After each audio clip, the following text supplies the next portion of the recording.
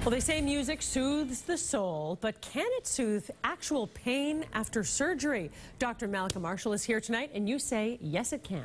Absolutely it can. You know, surgery is incredibly stressful by nature, right? So people are anxious, they go under the knife, and then they come out and they're in pain. So researchers looked at more than 70 studies to see if music would help, and they found out that when patients listened to music before, during, and after surgery, they had less anxiety, less pain, and required less pain medication. So I spoke to a clinical psychologist at the Brigham who treats patients for pain, and he says he's really not surprised at all.